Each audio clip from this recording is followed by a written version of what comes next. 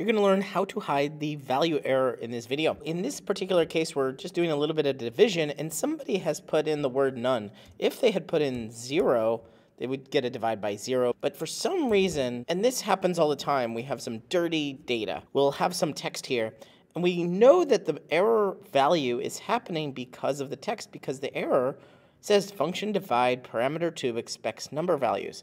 But none is a text. It'll tell you the actual text that you put in and cannot be coerced as a number. So how do we hide this? Because sometimes it's fine to have this none, especially in very informal settings. In this case, none is a perfectly fine answer, but we are going to get this error. So how do we hide this? We can hide this by wrapping if error around our division. We could leave this because the second portion of this formula is optional. So if I say if error, we now have nothing. We can even add a comma here and add the word error, and we can get the word error. But the if error is the answer if you were looking for the answer to the question of how do I hide the value error?